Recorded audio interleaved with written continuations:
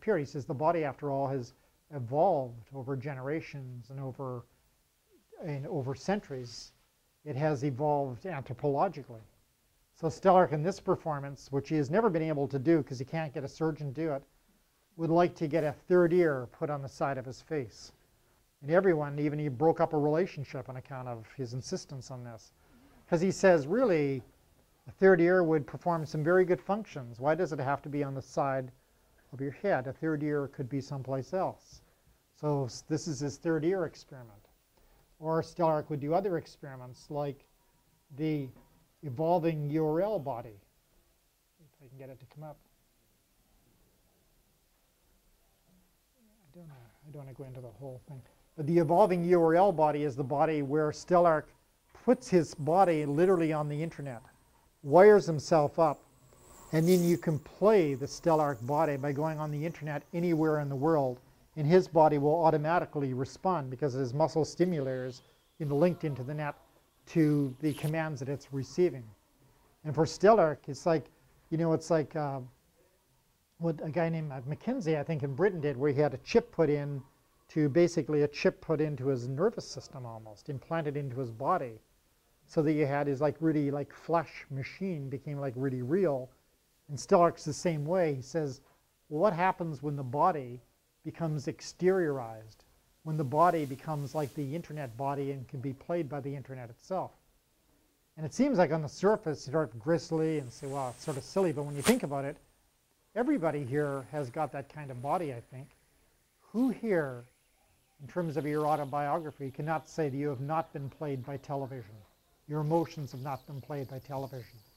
This week we're going through like an orgy of sadness, like an orgy of remembrance of 9/11, based on like a profound, authentic tragedy. But a year later, the media is getting up to into fits of frenzy, saying, okay, it's time for the population to be resequenced. It's time for people's emotional buttons to be pressed. It's time to bring out these profoundly sad stories. So who here in media, technology, and politics does not have our bodies played all the time and our emotions played? Who does not go to a cinema, and if it's a good movie that you like, you don't find yourself really sinking into it very deeply, and it begins to register in your emotions? And have you ever had that effect where you're in a cinema and you sort of walk out onto the street and it's almost like you're falling down the gravity well, I felt sometimes.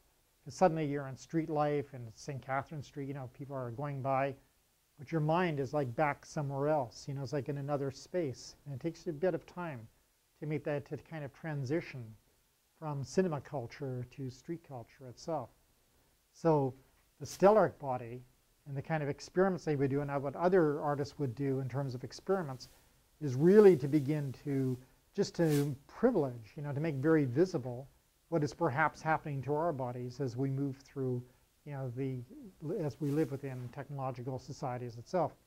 So from time to time in this class, with your permission, I like just to show some examples of interesting artists around the world, interesting technological artists, because I think artists really are exactly what Marshall McLuhan said.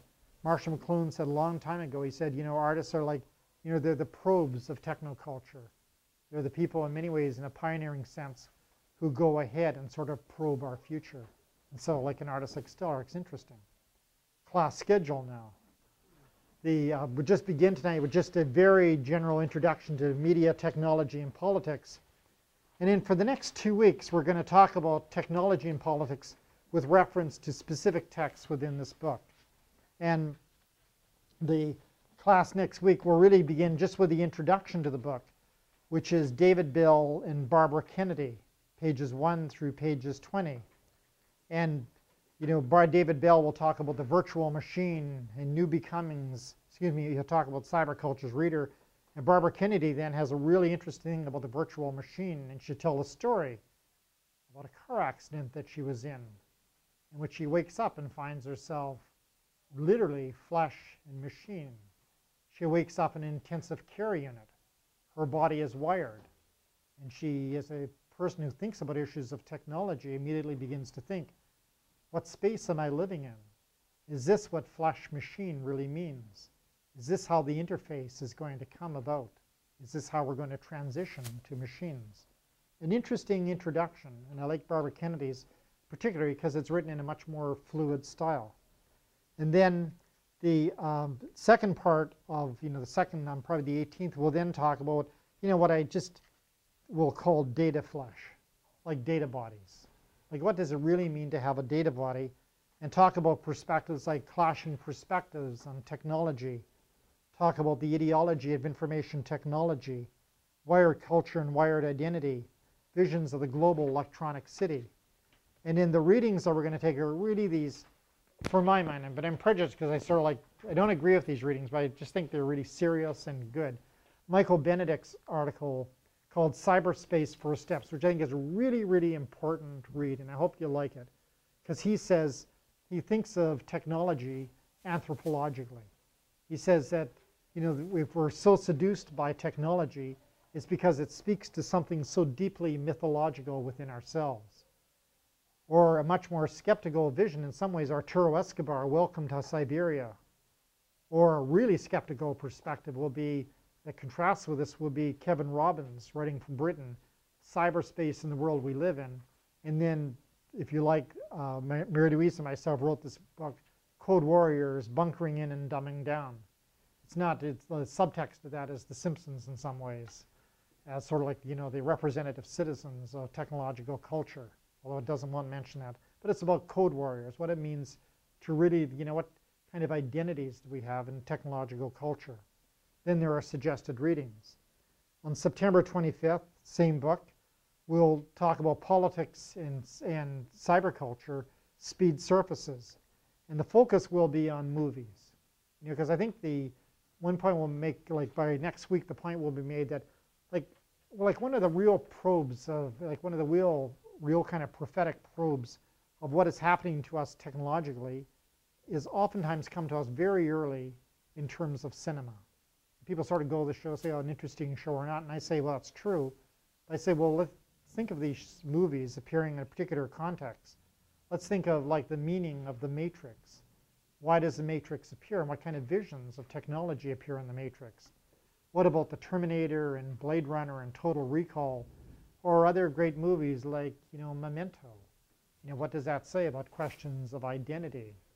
When you flip the camera, you click the camera, and you have an identity for a moment, and you have a memory for a moment. What does that say about the question of memory and technology? There's lots of other cinema that we'll be talking of. And this section of readings in part 2 and 3, Forrest Pyle and Scott Buchanan and David Thomas and Alison Landsberg and Dean and Michael Weinstein will all be talking about prosthetic memory, about cinema. They make the point over and over again. Do we in fact have very different forms of memory in contemporary culture? Do we have like one form of memory which for each of us is so singular and so precious? Memories of our relationships, memories of our families, people we love, or relationships that are broken up, things that have happened to our life, like the path of your own individual autobiography in life. But on the other hand, do we have other memories? Do we have other memory implants that have happened by way of television and cinema and the net? Other kind of memory traces which begin to get confused with our own memories. Is a movie like AI simply a movie? Or is it maybe prophetic of like artificial life of artificial memories and a life of artificial intelligence? I mean, AI begins with that, really profound question. Can the love of a robot child ever be really reciprocated by a mother? So that was really profound at the beginning of that movie. Can, in fact, you can know, of course, that robots can be programmed to love human beings. But can a human being, a mother, reciprocate with that love with a machine, with artificial intelligence itself? The movie is really interesting for me because it's in part because it really reflects on what is the meaning of this new kind of relationship between ourselves and machines, artificial intelligence and robots that's happening. What does it mean really in terms of identity? What does it mean in terms of human emotions? So that'll be on September 25th, which is really just start that discussion. October the 2nd, I'd like to show a video which is a video about After Darwin. It's done by a Montreal film company, Gala Films, and After Darwin's a really, really profound piece of cinema because it really says, well, one of the forms of technology that we live in is, in fact, we're living in the age of biotechnology and molecular genetics and genetic screening. And what are the political and cultural ramifications of our commitment to this new kind of genetic future, the Human Genome Project? So I thought, well, rather than just read about that, why don't we bring in, the product of a skillful filmmaker that thinks about this. October 9th, we will begin the discussion, I really just mean begin the discussion, of cyberfeminism. And look particularly at the writings of the really famous article by Donna Haraway called A Cyborg Manifesto, Science, Technology, and Socialist Feminism in the late 20th century. And then an article by Sadie Plant on the Matrix, who is a very opposite perspective from Donna Haraway's Sadie Plant on the Matrix, cyberfeminist simulations, two really contrasting feminist perspectives. Midterm exam. The 23rd will be the beginnings of a discussion on cybersex, in which we'll, from the perspective of really interesting writers like Randall Woodland, who talks about queer spaces and gay and lesbian identities, and Sadie Plant coming across the future, and Nina Wakeford talking about cyberqueer, we'll talk about a series of perspectives on cybersexuality, on cybernauts and cyberqueer, on what happens to gay and lesbian and transsexual relationships, and to whole questions of sexual difference in internet culture itself. And these articles, seriously and creatively written from queer perspectives, from gay and lesbian and transsexual perspectives, really try to put the question. And they're not finished pieces by any means. They're just tentative explorations written at a particular point in time. And I think as we have classroom discussion, in fact, we'll come sort of closer to finalizing them. On October 30th, going to the readings once more, we'll talk about cyber colonization, which is like, do we live really in McLuhan's utopia of a global village? Or has the future that technology has delivered us to, is it a future of simply very traditional forms of colonization and colonialism, masked and dressed up in kind of tech glitzy terms itself? And very interesting articles by Graham Barwell and Kate Bowles, Border Crossings, the Internet and the Dislocation of Identity, or Lisa Nakamura, who says race in for cyberspace, and she talks about identity tourism and racial passing, or John Stratton, Cyberspace and the Globalization of Culture. And again, when we talk about cyber colonization, it'll just be the beginning of a talk, of a discussion in cyber colonization. Interesting topic if you're of interest in this direction, to then proceed to maybe write a paper in that area. November 6th, cyber bodies, in which we'll talk about wired bodies and disappearing boundaries between human bodies and machinic culture. What does it mean to live in electronically overexposed cities? Interesting perspectives like Deborah Lupton's The Embodied Computer User, Anne Balsamo, The Virtual Body in Cyberspace, or Sandy Sandy Stone, Will the Real Body Please Stand Up? Boundary Stories About Virtual Cultures, and have some examples. And then the last two or three classes, then we'll just talk about different political, cultural perspectives on technological society, like questions of scaling cyberspace. In other words, what is the meaning of digital communities? We can think of like communities, of face-to-face communities. Do digital communities exist, and how do they exist on the net? What is the meaning of, do we live in a globalized culture, or do we live in the culture of the disappearance of local or something else? And just be 3 articles or 4 articles that I just point to in the book that really deal with these topics on what's the meaning of new digital communities. And it's a really serious discussion because it's intended to raise 2 points at least. One, can you have authentic net communities? Our net communities is authentic as face-to-face local communities. And you have net communities, then what is their impact? A friend of mine is doing a book right now called Insurgent Politics. He used to teach at Concordia, now he's teaching it in New Brunswick. Insurgent Politics, his research is fantastic because he's going around politically and really from a point of view saying, well, for those who are like exist in local situations, like in Afghanistan or Palestine or other countries where you're really shut out of official voices of power, in your minority cultures, like say before the war in Afghanistan, he had tracked, the feminist sites that were coming out of Pakistan on the border with Afghanistan, the Revolutionary Women's Movement of Afghanistan, and was tracking and showing me the video that they were sneaking out, like the video where people go into the sports facilities or sports stadiums. And the women, of course, wore the complete covering garb, but they also at that time would take, many women were taking small cameras in with them, hidden away. And they were these grisly shots of, women being dragged out into the middle of the stadium, guns being put to their head, and they would be shot. And they would then smuggle the film out, and then the Revolutionary Women's Movement of Afghanistan would then put it up on the internet. And really creates like consciousness of your outside consciousness of solidarity and sadness and the kind of intimacy of politics, and has like real effects in that community. Now, his book on insurgent politics, it just, like in terms of like really just ground research, is really going around to site after site in the movement after movement and showing that one real impact of the internet has been the development of insurgent politics, like the Zapatistas in Mexico, who first, make their claim, that free trade agreements are signed and NAFTA comes into existence, and bammo, the Zapatistas strike and say, we are rebelling as, indigenous peoples of Mexico. We are rebelling, we are demanding to be known, and this treaty really hurts our indigenous rights itself, and here's why. And unlike pre-internet times in which you can't get information about the Zapatistas and the state can deal with them as they want, they did the very smart thing. They developed a website immediately, and a net site, and had immediately a global community of other people in solidarity with them. Said, well, what's the Zapatistas saying? What is the relationship between a local indigenous struggle of indigenous peoples in Mexico and this transnational critique that they're making?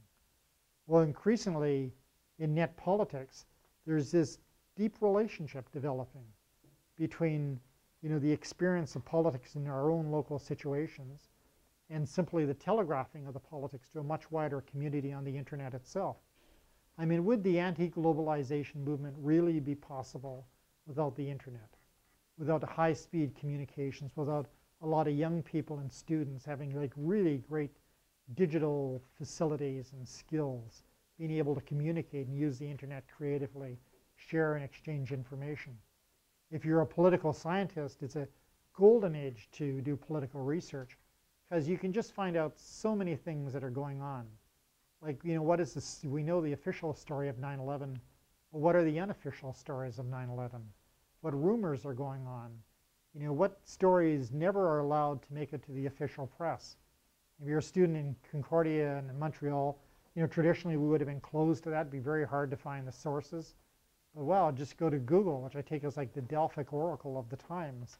Press in the topic that you want, and then just use reasoned judgment. Sift through events and see how things coordinate, make up your own mind and events itself.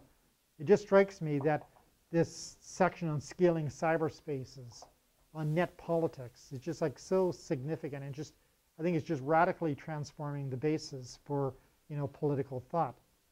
On November 20th, Virtual DJ, Spatial Music and Visual Art, in which we're going to bring a performer into class.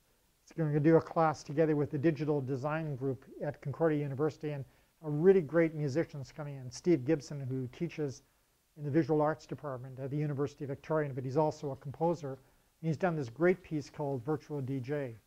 And in Virtual DJ, you would take like a room like this, except we can't use this room because the benches are all, you can't move them too easily.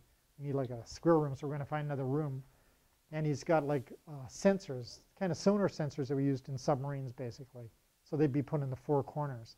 And then when you hook them up to the computer, basically what it does is that it creates invisibly an XY, it creates an algorithmic space, a wired space in the room, which has an XY axis. And then that XY axis is coded with music. He's sampled every micro millimeter part of that has a different register of music. And then you put on the sensors, if you like, and you can get up and you can begin to dance to the music. And suddenly, in fact, the music begins to play your body. If you get up and dance with someone else, you can suddenly do these really interesting things. If you both have sensors, you can actually reach over and you can steal someone's sound. You can actually steal sound, you know? And you can begin then to do, you are your own DJ. You are your own performer.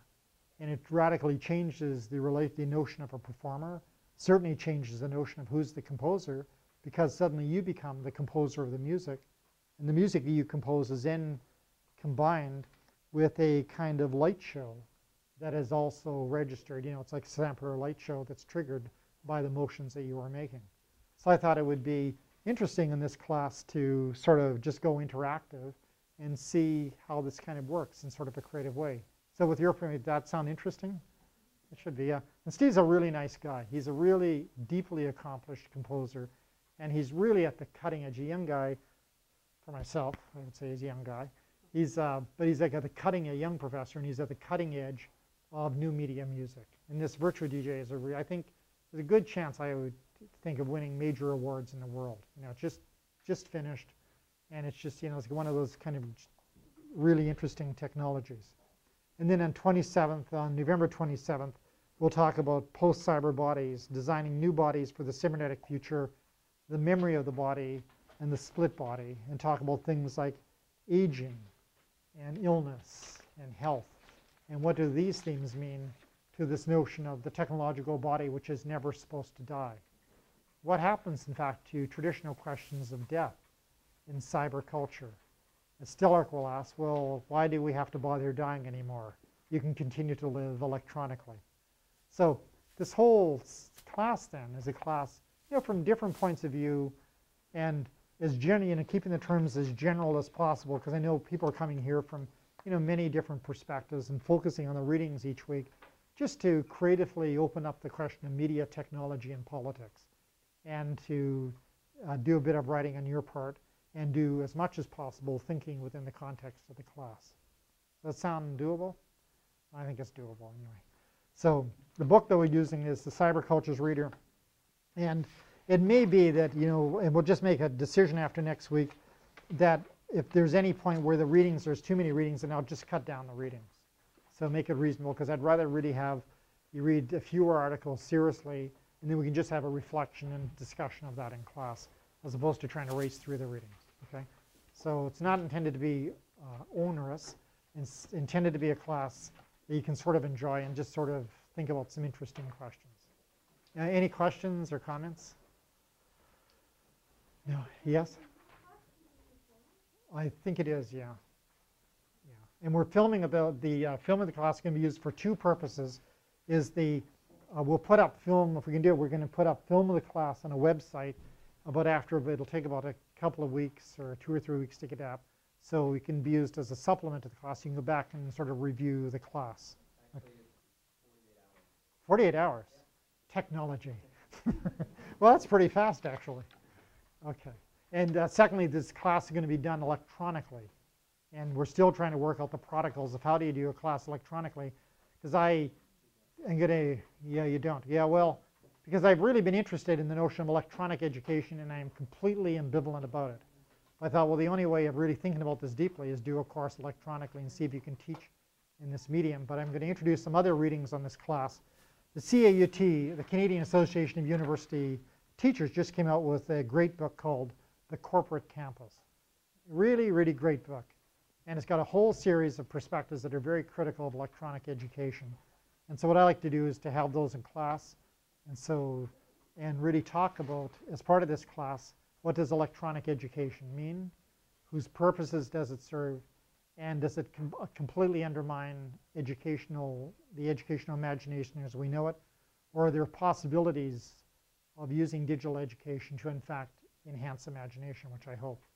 Okay, but I think, well, the bare minimum of that is going to be making those discussions very visible. Okay? Any questions? Yep. Just a quick one. I might have misunderstood, but you said the midterm is a take-home exam, but there's one full class dedicated. Yeah, I put 2 classes, but I think in one of those I'm going to leave it like a class space so that in case anxieties and you can't get you can have space, and that class period will be turned over during the midterm, okay? But the other space, because I think we'll probably get behind in the reading, so we'll have to use that space for a class, I think. Okay, but I left the first space free, just because I'm trying to allow you to do some writing, but at the, to have space for writing, and at the same time, you don't have to like race through readings for that week, and you can really just focus on that assignment and stuff. Okay, is fair enough? Yes? I should know that, but I don't, because I bought my book last year. You can get secondhand copies of this book for sure. That's what you should, because I used this book last year. So there's got to be secondhand copies floating around, but there's new copies in the bookstore. $44. Yeah, so there you go. $44. Well, it's 2 CDs, I think, really. CDs, though, it's a hard choice. But you can also get the book. This book, though, I would say this is as a, don't usually use textbook, but this textbook I just thought was really good because it wasn't the ordinary thing written by a single author. It has a huge variety of perspectives on it, and the articles in it are just really classic articles. So it's the book's at the bookstore, or if you ask, you can buy the book secondhand. There's got to be copies floating around. Okay? See you next week.